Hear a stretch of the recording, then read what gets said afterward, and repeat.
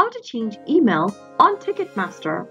Open a web browser of your choice on your computer or mobile device, or you can also open up your Ticketmaster application. Into the search box, type in www.ticketmaster.com and press enter on your keyboard. Also make sure that you are signed into your account if necessary, and after you are logged into your account, click on the My Account link at the top right. In the pop-up, click Settings. This will open up the account settings page. Scroll down under email address and enter the email address you would want to change to.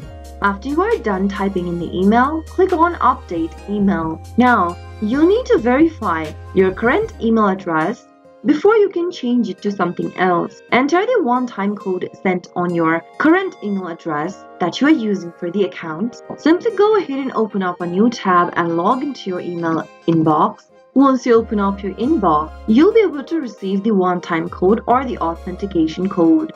Copy the code and enter it inside the one-time code text box. Now click Confirm. Then after you click on Confirm, you'll be able to change to a new email address on Ticketmaster. That is how it can be done.